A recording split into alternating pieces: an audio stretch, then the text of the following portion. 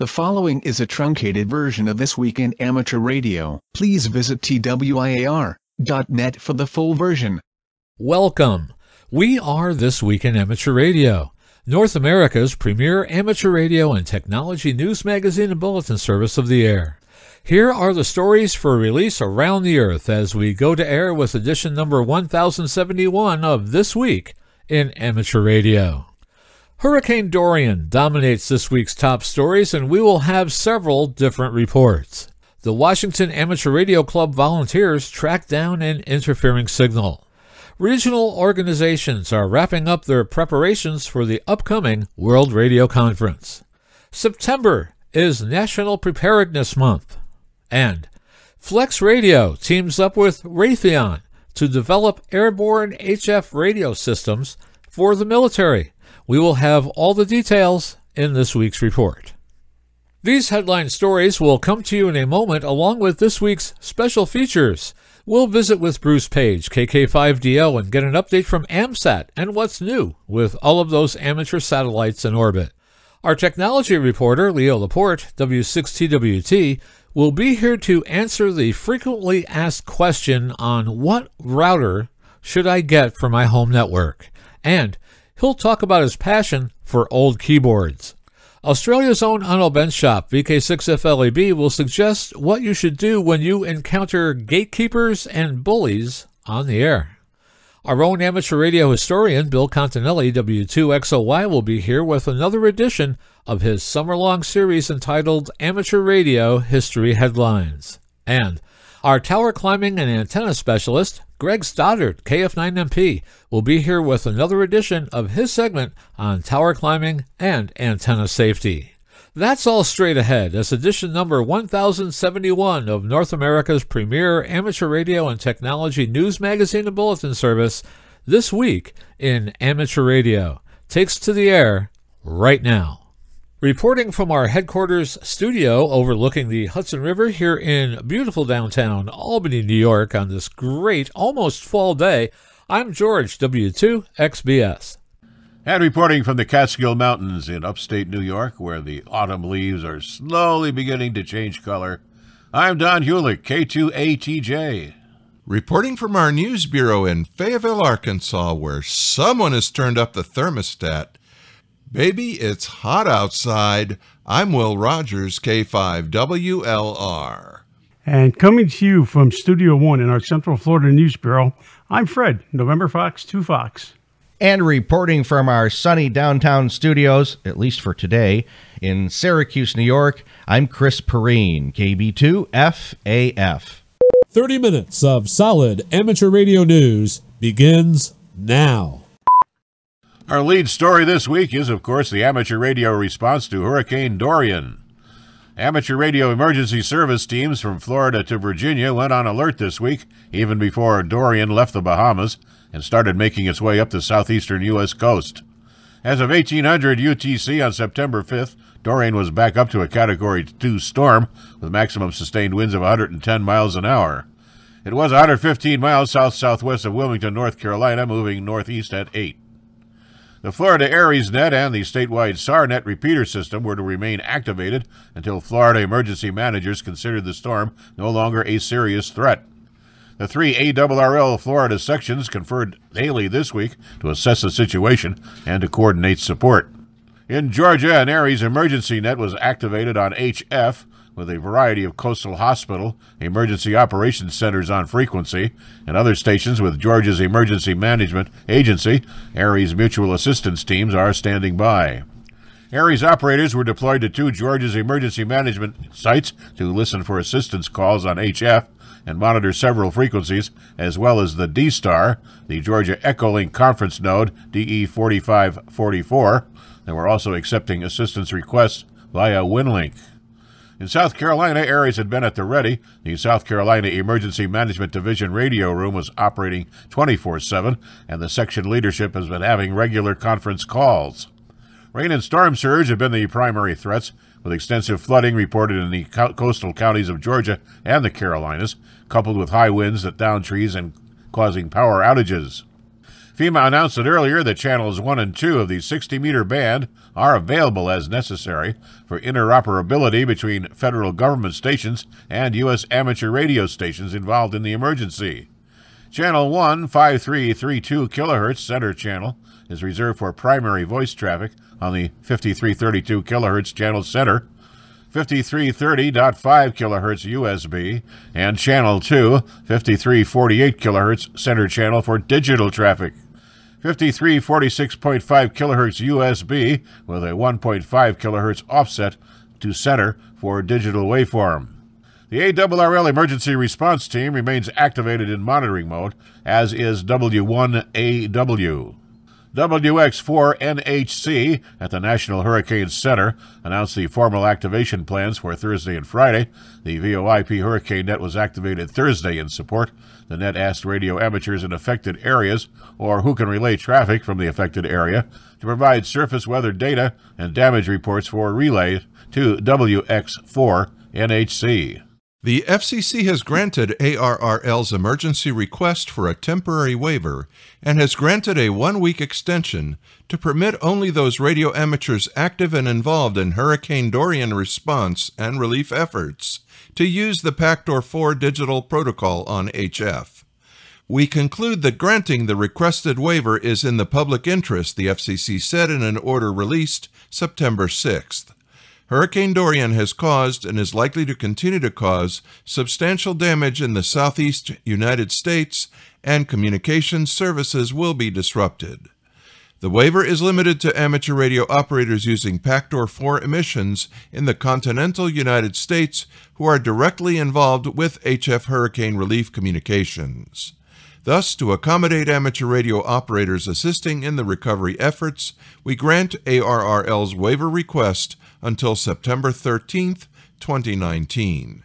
FCC Section 97.307, Subpart F of the FCC's Amateur Radio Service Rules limits digital data emissions of amateur stations operating below 28 MHz to a symbol rate not to exceed 300 baud, and stations operating in the 10-meter band 28.0 to 28.3 MHz to a symbol rate not to exceed 1200 baud, which precludes Pactor 4 emissions. Pactor 4 is a data protocol that permits relatively high-speed data transmissions in the HF bands, and many amateur stations active in emergency communications preparedness are capable of using this protocol, ARRL explained. The higher data rates offered by Pactor 4 are critical to sending hurricane relief communications, including lists of needed and distributed supplies, ARRL told the FCC.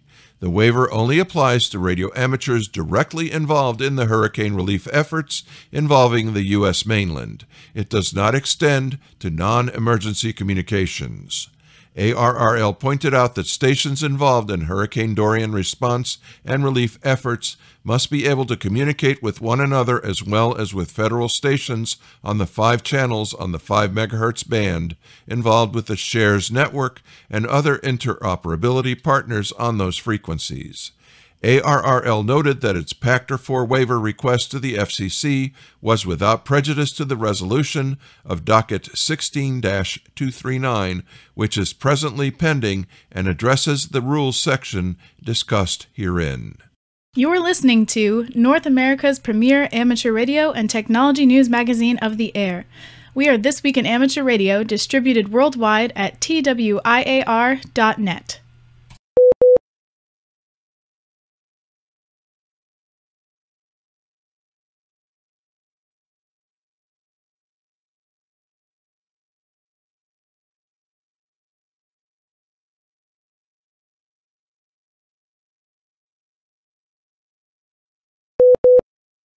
The Hurricane Watch Net suspended operation temporarily on Friday, September 6th, after a 139-hour marathon activation that began last Saturday. The net may reactivate if weather conditions dictate. The hurricane has been moving just offshore of Florida, Georgia, South Carolina, and North Carolina. HWN manager Bobby Graves, KB2FAF said. Friday morning, Hurricane Dorian made U.S. landfall at 12:35 UTC over Cape Hatteras, North Carolina. By that time, Dorian had been downgraded to a Category 1 storm with maximum sustained winds near 90 miles per hour. As of 1700 UTC Friday, Dorian was moving away from the North Carolina coast and out into open waters of the Atlantic. The storm was located about 95 miles east-northeast of Cape Hatteras, with maximum sustained winds holding at 90 miles per hour. Hurricane Dorian was moving to the northeast at 17 miles per hour. According to the National Hurricane Center, dangerous storm surge impacts are likely in portions of the Gulf of St. Lawrence, southwestern Newfoundland, and eastern Nova Scotia this weekend. Hurricane-force winds are also likely in Nova Scotia, Prince Edward Island, and possibly in Newfoundland Saturday and Sunday. Graves said that during the NET's marathon activation, NET members collected and forwarded countless surface reports to the National Hurricane Center in Miami. Dorian has one last forecast landfall in Nova Scotia. Environment Canada has announced a hurricane watch is in effect for all of Nova Scotia. Tropical storm watches are in effect for southeastern New Brunswick, Prince Edward Island, the Magdalen Islands, and western Newfoundland. According to the latest forecast guidance, the most likely track projection brings Hurricane Dorian south of the Maritimes on Saturday, pushing through eastern Nova Scotia Saturday night, and then over the eastern Gulf of St. Lawrence waters or western Newfoundland by Sunday morning. Severe winds and torrential rain will have major impacts for southeastern New Brunswick, Prince Edward Island, Nova Scotia, western Newfoundland, and the Quebec lower North Shore. Large waves are expected for the Atlantic coasts of Nova Scotia, Newfoundland, and for eastern portions of the Gulf of St. Lawrence. Storm surge combined with large waves and pounding surf may give flooding for parts of Nova Scotia, Prince Edward Island, Newfoundland, and the Magdalen Islands. We have tentative plans to activate Saturday morning at 1500 UTC and remain active until perhaps as early as 0900 UTC on Sunday, or until we've lost all propagation to the affected area, Graves said. Once this occurs, we will suspend all operations for Hurricane Dorian. This plan is subject to change as required. International Amateur Radio Union Region 2, the Americas Emergency Coordinator Doug Mercer, VO1DM, advised radio amateurs to prepare their homes for high winds and rain and, where able, to monitor local repeaters. He directed Canadian radio amateurs to the IARU Emergency Center of Activity Frequencies. With Hurricane Dorian speeding up the east coast of the U.S., the Hurricane WatchNet has reactivated. As of 1500 UTC, Dorian, a Category 1 storm, was some 200 miles south-southeast of Eastport, Maine, and about the same distance southwest of Halifax, Nova Scotia. The storm was moving to the northeast at 29 miles per hour. Hurricane WatchNet manager Bobby Graves, KB2FAF, said the net will remain in operation until all propagation to the affected areas is lost. Once this occurs, we will suspend all operations for Hurricane Dorian, Graves said. In a follow-up notification, Graves added that due to no propagation between our net members and Nova Scotia on 7.268, we suspended operations until 2300 UTC. They continued net operations throughout the day on 14.325. Regardless of whether it is a hurricane or a post-tropical cyclone, Dorian is expected to have a significant impact in portions of eastern Canada beginning later today, Graves said. Dangerous storm surge is likely in portions of the Gulf of St. Lawrence, southwestern Newfoundland, and eastern Nova Scotia. Hurricane-force winds are also likely in Nova Scotia, Prince Edward Island, and Newfoundland during the day on Saturday and into Saturday night. Environment Canada is issuing regular updates on Hurricane Dorian. In Newfoundland and Labrador, a CanWarn net will activate at 9 p.m. Newfoundland time on Saturday and will relay on-the-ground observations to Environment Canada Weather Office in Gander. An April report in Nature magazine says the National Oceanic and Atmospheric Administration and NASA are asking the FCC to work with them to protect frequencies used for Earth observations from interference as 5G wireless rolls out. The FCC in April auctioned the first block of 5G spectrum with minimal protection. The sale reaped nearly $2 billion. Some of the 5G-bound frequencies are close to those used by satellites for Earth observation, and meteorologists have expressed fears that 5G transmissions could interfere with their data collection. The worry is that NOAA won't be able to detect concentrations of water vapor in the atmosphere accurately. Meteorologists rely on that data to feed into their models, and without it, weather forecasts worldwide could suffer. Because the United States is such a large communications market, the decisions the government makes on how to deploy 5G are likely to influence global discussions on how to regulate the technology. The article noted that telecommunications regulators will gather in Egypt in October and November, where delegates will hammer out international agreements for which frequencies companies will be able to use for 5G transmissions and what level of interference with Earth observation frequencies is acceptable. The recent FCC auction focused on two bands of that spectrum, between 24.25 and 24.45 gigahertz, between 24.75 and 25.25 gigahertz. Wireless equipment transmitting at the lower end of that range could interfere with the 23.8 gigahertz water vapor measurement. Nature said that FCC didn't respond to its request for comment. The FCC auction could set a noise limit on the U.S. 5G network of minus 20 dBW, much noisier than thresholds under consideration most systems around the world use.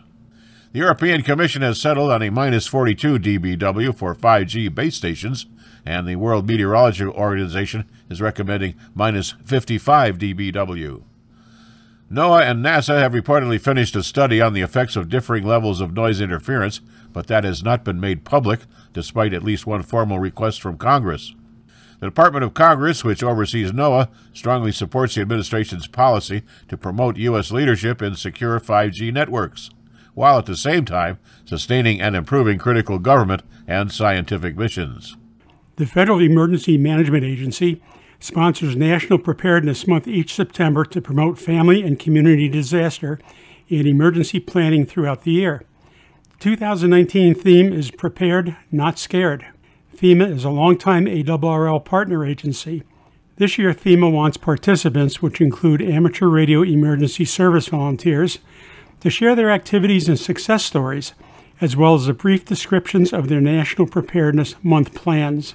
An appropriate submission would be your Aries team's planned and conducted ARRL simulated emergency test or SET activity.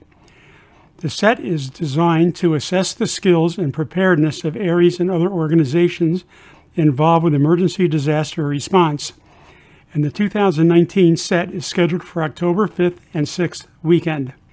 Guidelines and specific SET reporting forms for the field organization leaders are on the ARRL website. Download and send completed forms to Steve Ewald, WV1X, at ARRL headquarters. See page 71 in the September 2019 issue of QST for more information on the 2019 SET. We pause for stations along the network to identify. We are This Week in Amateur Radio, your amateur radio and technology news magazine of the air. Available as a podcast on iTunes, Google Play, and TuneIn.com.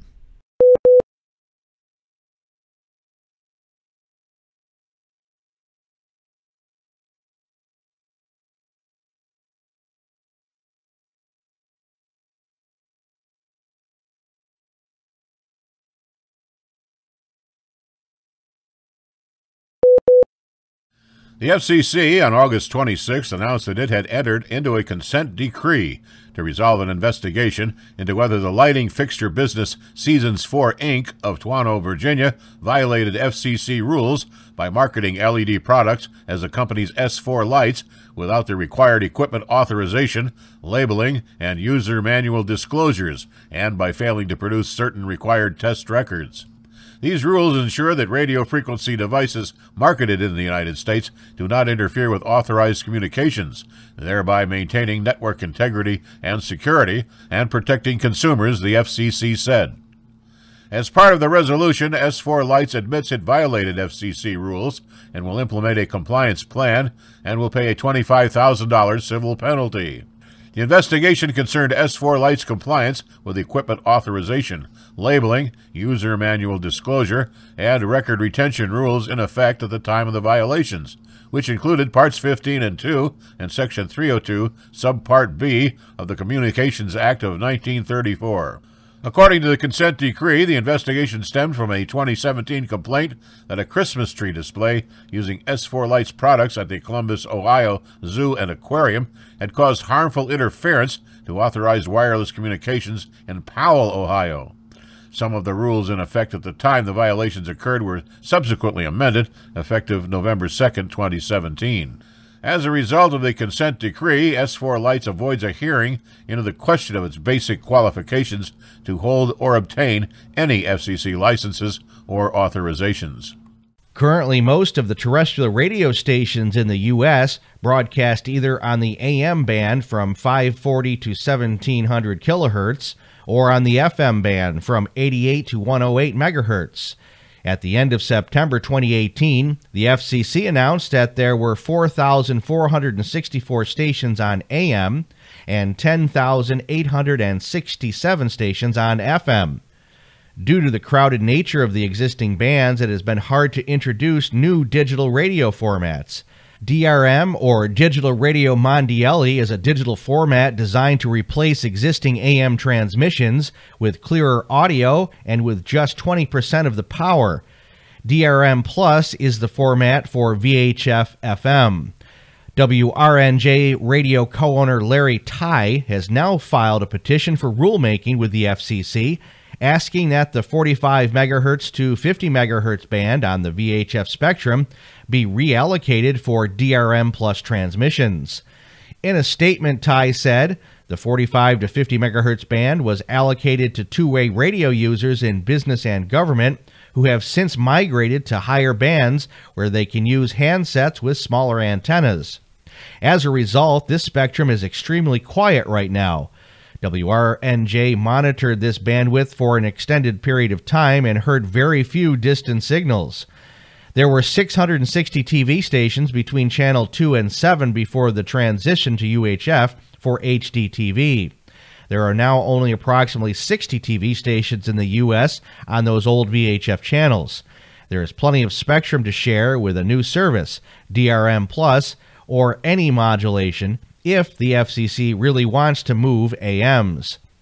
Even though the DRM standard has been around for over a decade, it is only recently that it has begun to make serious inroads to the broadcasting scene, with India, China, and Russia showing an interest.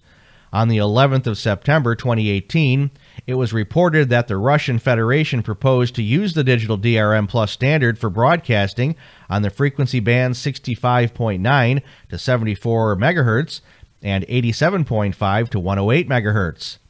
It is noted that the implementation of the DRM Plus standard significantly increases the efficiency of the use of the radio frequency resource.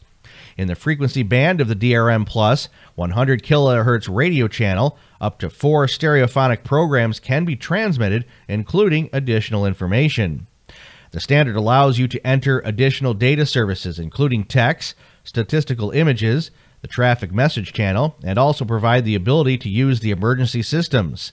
With DRM Plus, the number of radio channels is almost doubled, and the operating cost and payback period of the new equipment are reduced by reducing the required transmitter power and the available capability of their operation in a single frequency network, which leads to additional energy savings. One of the current problems is the high cost of DRM receivers. Obviously, if the U.S. opted for a new DRM Plus allocation, it would give the format a huge boost.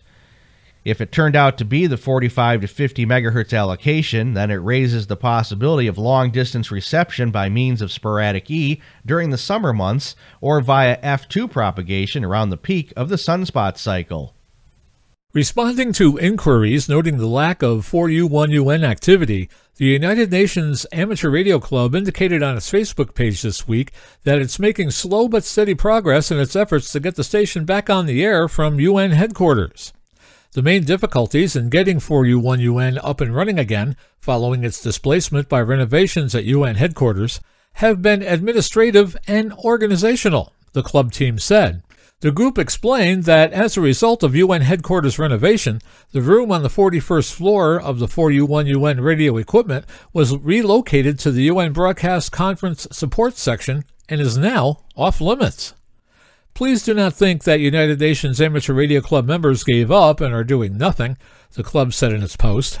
After the successful activity of 4U70UN back in 2015, with the support of the UN administration, we were able to secure a tiny 20-square-foot room for the club's needs on the ground floor of the building. With no opportunity to run a feed line from the ground floor to the top of the building, and the tenuous hold even on the tiny bottom floor shack space, the club is in the process of installing a remotely controlled station on the 41st floor. The Broadcast and Conference Support Section is responsible for security of all UN communication systems, and only authorized personnel may be there, meaning club members must be accompanied by representatives when they are permitted access. Over the past weekend, several UN ARC members, representatives of UN services, and guests had an opportunity to continue equipment configuration. An assembled 19-inch rack and part of the equipment were disconnected during delivery to the 41st floor so that the BCSS personnel could hand-carry the equipment up several flights of stairs to the top floor. After 4 hours of work, the connections of the Step R, Big R vertical antennas were restored, a new SDA 100 controller was installed, and a remote rig 1216H was connected for easy remote access, the club said. The antenna was then tested and configured. The United Nations Amateur Radio Club says remote access from the first floor now works thanks to a separate Ethernet cable run up the entire height of the building for the club's use. Operation of the ACOM 2000A amplifier also was tested with the antenna. The station's Elecraft K3 transceiver had to be pulled from service and sent out for repair, however, after it was discovered to have suffered earlier static discharge damage. We really hope that in the very near future, after debugging and setting up all the equipment, we will finally be able to proudly look at the work done and begin to appear steadily on the bands, the club said. We pause for stations along the network to identify. We are This Week in Amateur Radio, your amateur radio and technology news magazine of the air.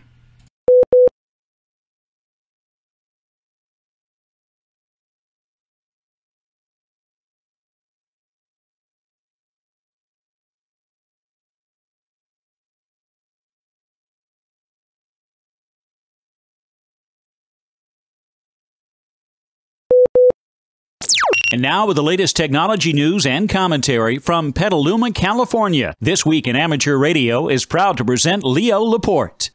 The time is now 2 a.m. in Bakava, Belgian Congo, the home of the Jungle Telegraph. We'd like to say hello to Ungat Unga Ump and Mrs. Ump and all the boys up at the transmitter. Leo Laporte, the tech guy. Routers, it's a question that I get asked a lot. What's the best router? And it's kind of like saying, what's the best computer? I mean, there isn't a best computer.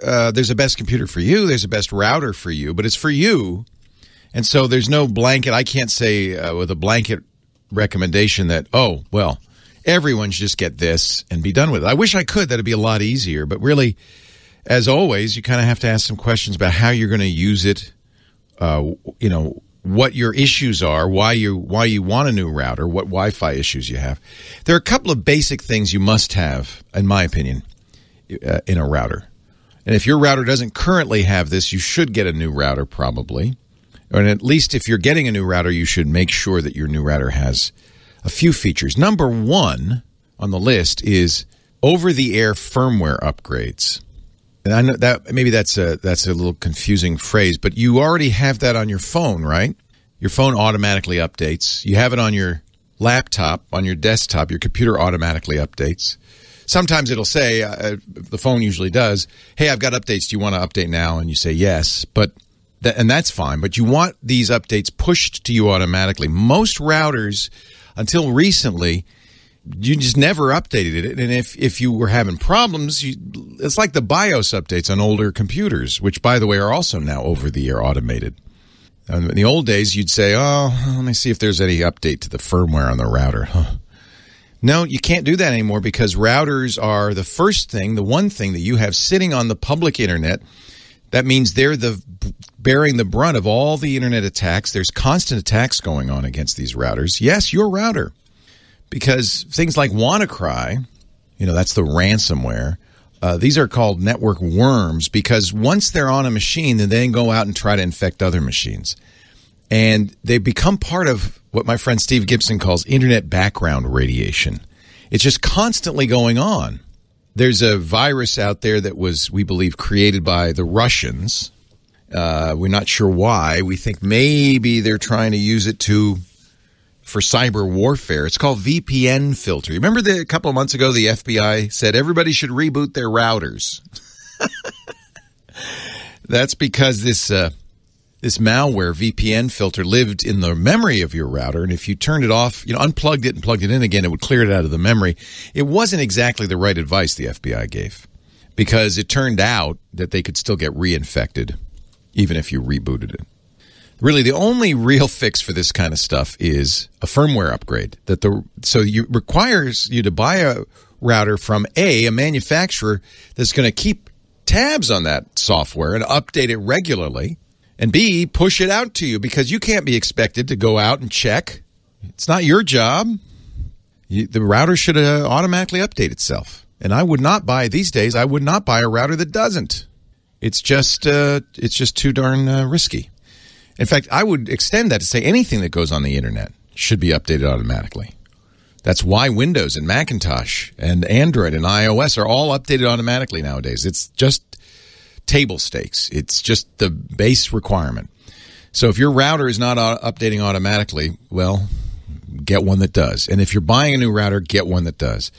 So that's the first question you should ask.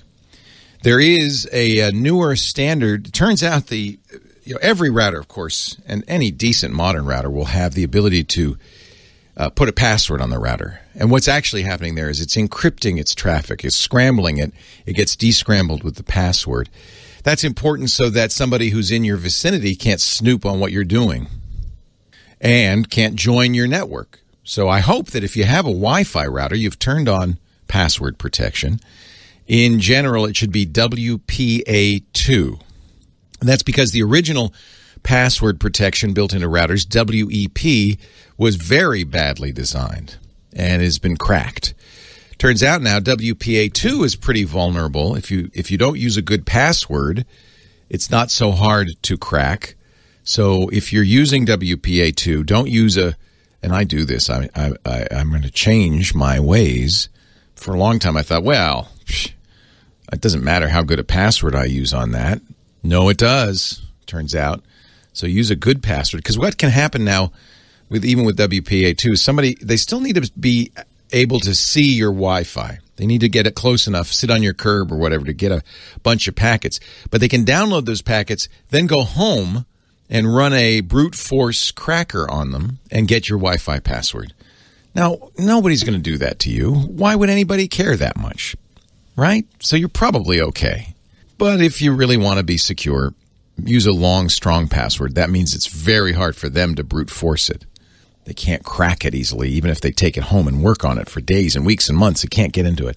If you use Monkey123, they'll be into it in a couple hours. Maybe not even that long. So use a good password. WPA3 does not have this vulnerability. It's been announced it will be coming. And a modern router, a router you buy today, should be WPA3 compatible if it has a fast enough processor. So those are all things to keep in mind. You would like a router that can be firmware upgraded to WPA3 if possible. That'll give you more security. But it's not the end of the world if it doesn't. WPA2 is good enough if you use a nice, long, strong password. So what else should you look for in a router? Well, there are other considerations that may or may not be important. I usually like a router that is tri-band. So you remember the early Wi-Fi routers were 802.11b. That was at the 2.4 gigahertz band. There have been new updates to that, and then we're now at 802.11ac, and it can use both 2.4 and 5 gigahertz. And in fact, there are two different segments of the 5 gigahertz band that it can use. So that's a tri-band router. It uses 2.4 gigahertz and high and low 5 gigahertz. Why do you want 3 bands? Well, because in many cases, congestion is a problem these days. Not only are you using many devices, but so is your neighbor. Your neighbor's Wi-Fi is overpowering your Wi-Fi. One of the problems with Wi-Fi is it's a collision-based network, which means if your Wi-Fi router starts sending data and your neighbor's Wi-Fi router starts sending data, your router will go, oh, sorry, I didn't mean to step on you, and stop for a random amount of time before it begins again. 2 different Wi-Fi routers can't talk on the same frequency at the same time. So one will stop and politely wait for the other to finish. This is probably not what you want. Probably not what you want. So my suggestion is get a tri-band router. You're much more likely to be able to find a frequency that isn't stepped on by your neighbor. What about those mesh routers? Well, they're very expensive, but often they work well for people who are having problems because either they have so many devices attached to their Wi-Fi, or more likely because they're so spread out. One Wi-Fi unit will cover about 1,500 square feet. If you have a 2,000 or 3,000 square foot house or more, you might need a extender, and that's what mesh does particularly well. There's Plume, there's Velop, I can go on and on and on. There are a lot of manufacturers that make these. The other advantage of those is in every case they are over-the-air updatable. That's one of the things Wi-Fi mesh routers do, is they constantly get updates so that they work better on your network. It's one of the reasons you pay a little more for them. But you may not need it.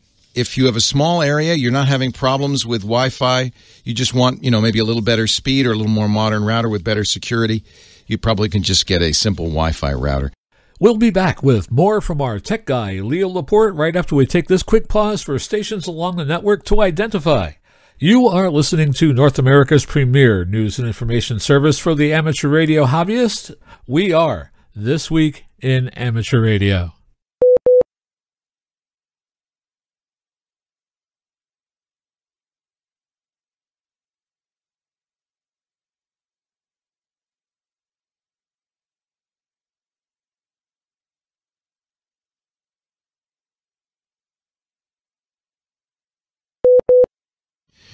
Look at this thing. I have in my hands a piece of history. One of the things about technology that's generally the case, they called it Moore's Law, really, right?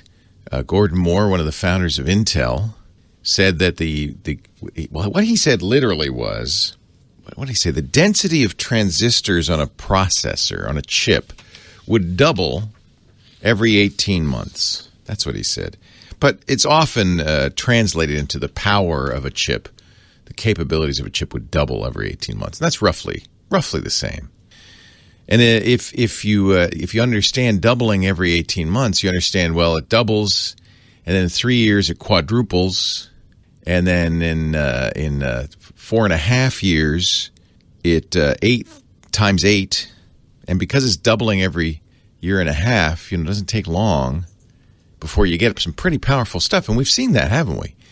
In fact, we're finally, at this point, I think, getting to the point where processors aren't getting much faster. They're not, the number of transistors might be doubling, I guess, but I don't think so.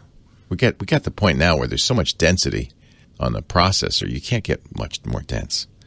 So in general, though, what that means is things get faster and cheaper, lower power. I mean, it's kind of a miracle. It's the miracle of the microcosm, as George Gilder said. It's what's powered Silicon Valley. And yet there are some things that don't follow that rule, physical things. Like, I don't know, keyboards. Screens have gotten better, haven't they? Oh, yeah. You can't use a screen. 5-year-old, I was looking at an old Apple Macintosh Air, MacBook Air.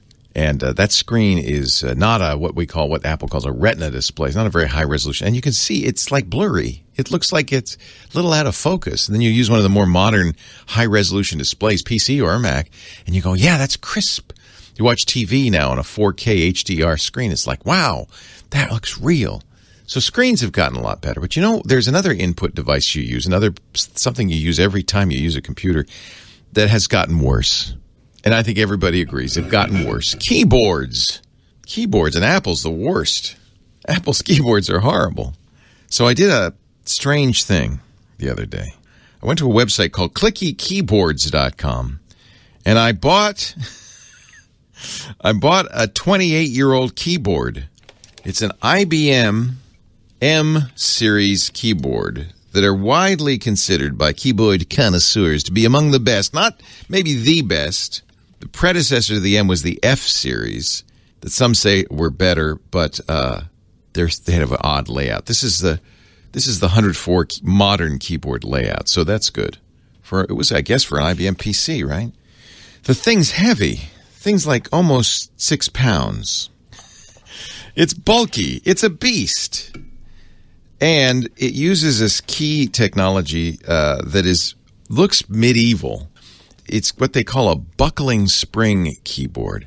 And so under each key, there's literally a spring that as you depress it, it compresses like a spring normally would until it gets to the point where it can't compress anymore, and it goes doing. It's jumps sideways. You've seen springs do that. You press it, and go doing.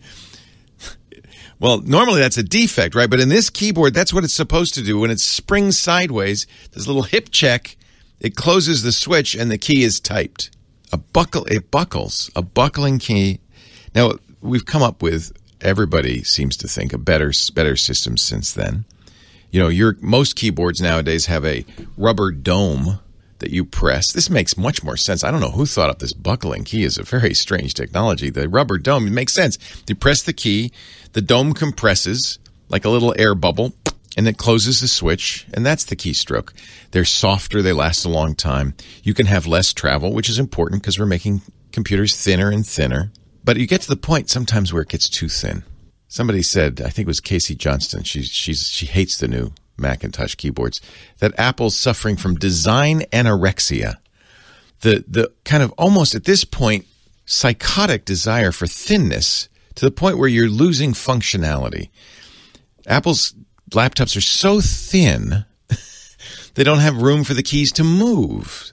So they had to develop a new switch. They call it the butterfly key. And a switch that it locks that key in place. It's very solid, very rigid, travels about a millimeter, I think a little more, maybe 1.5 millimeters, and then boom, hits bottom, closes the switch, and you've typed the key. But it's for a lot of us, it's not a satisfactory feeling. It doesn't move very far. You could compare that to typing on an iPad, where you're typing on glass where there's no motion. That's even worse, right? It's hard to be accurate. You want a little feedback. You want to know that your finger has depressed a key. Something's happened. Maybe a nice solid chunk. That's for us old school types. Now, if you ever used a typewriter, it's even worse, right? A manual typewriter, you literally are flipping up a lever boom, that hits the paper, the plate, and boom, with an audible clack. These aren't quite as clacky as that, but this is the Model M key. You want to hear what a buckling? This will remind you of visiting the Department of Motor Vehicles, or maybe at the airport. I'm sorry, we can get you on a later flight. Let me just check. That's that sound. And actually, I think ergonometric folks, ergonomics is a study of motion and the body, say that these keyboards are better for you, less likely to cause what they call carpal tunnel syndrome. But then I don't know, is that true? They're sure more satisfying. You know you hit a key. It's like a sledgehammer. Weighs like a sledgehammer too. Maybe this is my protest against the Apple keyboards. There's another bigger problem with the Apple keyboards, which Apple's finally admitted, which is that if a crumb gets under this little tiny key, there's no way to get it out. You have to pretty much replace the keyboard. And guess what? It turns out a certain percentage of computer users, I don't know who would do this, eat croissants and cookies and crackers and Cheetos when they're typing. And they get under the keys quite a bit. There's food. Yes. Who would do that? No, you should be in a clean, sterile environment, washing your hands. I'm sure that's what Apple thought when they tested it.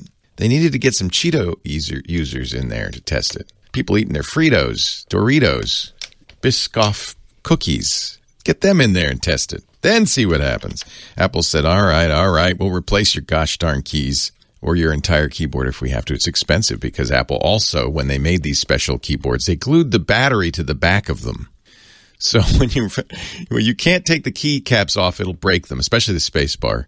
So they can't really just take them apart and clean it with a compressed air as you used to do in the old days. No, they actually have to unscrew the entire computer and take the top off and replace it for $700. It's a lot for a $1,400 computer. Give me buckling springs. I guess I'm officially an old guy now. Leo Laporte, the tech guy. Are you ready for another trip into amateur radio history? I'm Bill Continelli, W2XOY, and I'll be back in a moment with another edition of the Ancient Amateur Archives, here on This Week in Amateur Radio. We pause for stations along the network to identify. We are This Week in Amateur Radio, your amateur radio and technology news magazine of the air, available online at www.twiar.net.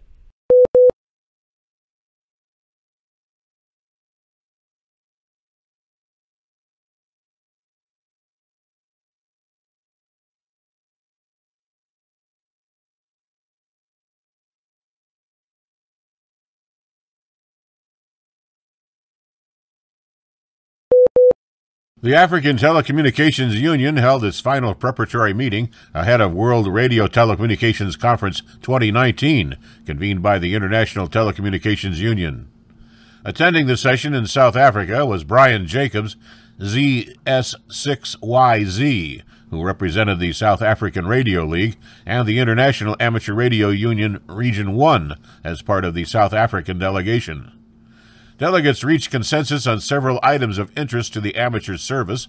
The highlights include agreement on an African Common proposal allocating 50 to 54 megahertz to the amateur service in Region 1 on a primary basis, with provisions to allow wind profile radars and amateur service to avoid mutual interference. Discussion on spectrum to be considered for the international mobile telecommunications, which ATU has agreed should not include the primary amateur band at 47 to 47.2 gigahertz. Agreement to an AFCP that retains the current regulatory position in the 5725 to 5850 megahertz band, which includes secondary allocations to the amateur and amateur satellite service. No change to the international radio regulations regarding wireless power transfer for electric vehicles, but with a continuation of international telecommunications sector studies to ensure that appropriate frequency ranges and technical limits are incorporated into standards to protect radio services. In ITU Region 3, the Australian Radio Study Group 5 met for the final time on August 23rd. In advance of WRC 19, the Australian Radio Study Group addresses terrestrial systems and networks for the fixed, mobile, radio location, and amateur satellite services in Australia, and provides key technical inputs to the meetings of ITU-R 4 Working Parties 5A, 5B, C, and 5D, the Asian Pacific Telecommunity, and WRC 19. Australian Communications and Media Authority sites in Sydney, Canberra, and Melbourne are linked via video conference to review progress towards relevant WRC 19 agenda items and discussing the outcomes of recent international meetings and to decide of any follow-up actions. Coordinators for each WRC 19 agenda item briefed the meeting on the progress of the work at ITU-R and the outcome of the 5th Conference Preparatory Group meeting held in July and August in Tokyo, which reached preliminary APT common proposals for WRC 19.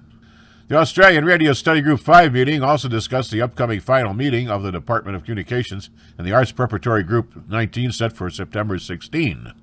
The DOCA is responsible for communications policy and programs. The PG-WRC 19 meeting will finalize Australia's positions on WRC 19 agenda items and provide security and operational information for the Australian delegation to the conference. World Radio Communications Conference 2019 will take place October 28 through November 22 at Sharm el-Sheikh in Egypt. Foundations of Amateur Radio. One of the recurring topics in my experience of amateur radio is that associated with people who use the hobby as an excuse to sow discontent. That comes in many forms. At the extreme end, it's harassment, but it also comes in the form of gatekeepers and naysayers. It's important to realize that while this behavior is not limited to amateur radio, we seem to have more than our fair share of the negative element. When you come into this community all bright-eyed, excited, willing to learn, you might be astonished just how negative some community members can be. You might pick up a special friend who follows you around, either on air or online, rarely in real life, who makes it their mission to make your life a misery. This behavior manifests itself with statements about the unsuitability of your license, your equipment, your gender, your knowledge, your examination process, your chosen frequency, your selected mode, anything that's not to the liking of whomever challenged your existence. This kind of behavior is known as gatekeeping, and in amateur radio it's rife. People with a chip on their shoulder the size of Montana, with nothing better to do than to berate new amateurs, tell them off, preferably as a mean to explain to them why they should leave the hobby or are not worthy of being considered an amateur. In addition to these delightful utterances, I regularly see sexist, racist, and other content shared among our community that would not be condoned in the workplace, let alone in the family home. Why do we as a community tolerate this extreme behavior, when in the rest of our lives this is strongly discouraged and can lead to severe consequences such as dismissal and legal proceedings? In civil discourse we treat each other with respect, and that should be there regardless of the environment, be it professional, the home, or in this case a hobby. It's been said that for some people in amateur radio their biggest life achievement was the gaining of their amateur license. The acronym FIGJAM comes to mind to describe some of those entitlement-rich individuals. So what do you do when you are confronted with a repeater troll, or told that you don't measure up because you don't know Morse, or some other denigrating statement? Previously I would have advocated that you ignore it and move on. Oftentimes you've done nothing wrong and there's nothing to be gained from arguing the point. There's only one problem with that. There's no cost to the bully. Let's face it, we're talking about bullies. Minor or major, still a bully. No cost means no disincentive, which means that the behavior continues until the bully gets bored. Only problem is that you'll need to weather the storm while that happens. Not good for you, your mental health, or the mental health of the people around you. That's not good balance. As a community, it's our job, that is, my job and your job, to call out this behavior and to expose it for what it is: abhorrent, elitist, sexist, racist, gatekeeping. I've been told that this isn't real and that I should leave this alone, and to that I say, no. This is my hobby too, and I get to have a say about what kind of hobby community I'd like to be part of. So instead, I think we as a community need to do something more active. I think we, that is, you and I, need to call out a bully when we encounter one. It doesn't have to be confrontational, however satisfying that might be, but it needs to draw a line in the sand. For example, you might say something like this: "Thank you for your comment. I don't believe that it is in the spirit of amateur radio. Please stop." It's not going to end the behavior of the bully, but it does achieve some other things. If this is online, it will flag for future readers that something is amiss, and on air it will highlight to fellow frequency users that you're not okay with what's going on. It does some other things as well. For you, it will give you a sense of ownership of what's going on around you, rather than being pushed into the role of victim.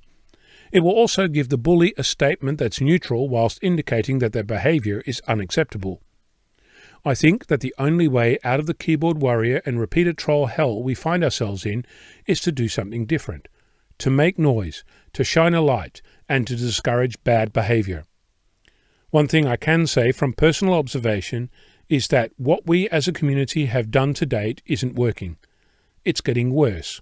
We're alienating good people who want to make a contribution, and we're doing nothing to discourage those who are sure of their position and are unapologetic about how they express that superiority. Step up. Call it out. Thank you for your comment. I don't believe that it's in the spirit of amateur radio. Please stop. I'm Ono, Victor Kilo 6, Foxtrot, Lima, Alpha Bravo. You're listening to North America's premier amateur radio and technology news magazine of the air. We are This Week in Amateur Radio, distributed worldwide at twiar.net.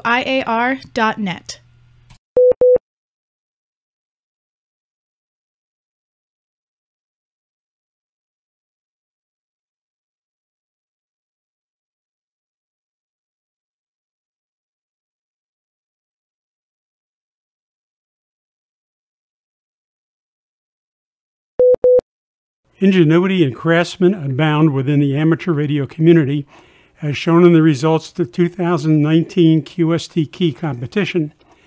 More than 24 entries were submitted, and the judges gathered in late July to evaluate them. The competition sought Morse code key and paddle designs in 4 categories: straight key, semi-automatic key, or bug, paddle, and side swiper. Each was a mechanical work of art, but there could only be 4 winners who were chosen based on ingenuity of design, ergonomics of operation, and overall craftsmanship. The winners are straight key Ron Spooner, W2XBS, semi-automatic or bug Gary Johnson, NA60, paddle Jurgen Malner, NV1Q, and side swiper Stan Lewandowski, WB2LQF. Participants had to submit their individual keys, which were returned following judging, as well as detailed construction drawings with dimensions, list of materials, photos, and written descriptions. The winner in each category will receive $250. Volunteers from the Skagit Amateur Radio Emergency Communications Club in Anacortes, Washington, recently assisted the U.S. Coast Guard in tracking the source of interference on VHF Marine Channel 5A, 156.250 MHz. This channel serves the commercial vessel traffic service north of Bush Point on Whidbey Island, as well as some Canadian waters in the Strait of Juan de Fuca. The service offers monitoring and navigational assistance for ships in the region. The club reports that the channel was unusable for 30 hours, forcing all traffic to other channels. Club volunteers promptly tracked down the source of the offending signal, a fishing vessel at the Squalicum Harbor fuel dock, and traffic on Channel 5A was able to resume. Last fall, club volunteers were also able to pin down an interference problem for the Burlington Northern Santa Fe Railroad. In a strategic partnership with Raytheon and U.S. amateur radio equipment manufacturer Flex Radio, that company has been selected by the U.S. Air Force to adapt its off-the-shelf Smart SDR Flex 6000 architecture for HF modernization of airborne communications. The new radio will provide beyond-the-line-of-sight long-distance communication for air crews. We're excited to convey that our proven modular direct sampling hardware, open waveform API, and IP-based architecture provides a ready platform for agile development to meet 21st century communications needs, Flex Radio CEO Gerald Youngblood, K5SDR, commented. Throughout Flex Radio's history, commercial amateur products have been leveraged in defense products, which in turn have been leveraged back into commercial products. We're certain that these efforts will cycle back again. Youngblood said the deal could boost its amateur radio and commercial products and services, and while he couldn't go into all the details, the positive impact to the business process, infrastructure, intellectual property, and human resources will enhance their amateur and commercial products and services. So stay tuned for more amateur product announcements coming soon. Raytheon received a $36 million project agreement in support of requirements from the U.S. Air Force Life Cycle Management Center to develop and qualify HF radio. The Consortium Management Group's mission is to speed development of technologies to improve U.S. government capabilities required to sustain U.S. military supremacy in weapons systems information technology. Barbara Borgonovi, a vice president, said Raytheon's partnership with Flex Radio combines commercial innovation with advanced military hardening techniques to rapidly deliver a next-generation operational capability that supports strategic and tactical missions. The Raytheon Flex Radio team is one of 2 recipients for this development.